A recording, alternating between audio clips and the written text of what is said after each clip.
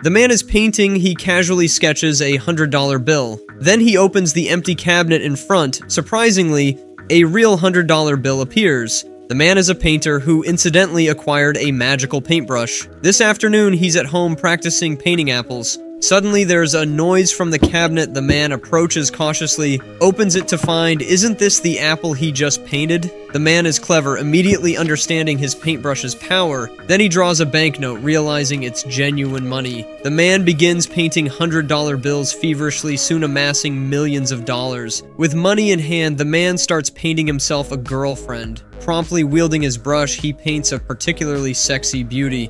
But when halfway through the painting, there's a knock on the door. The man stops hurriedly to answer, it's just a delivery.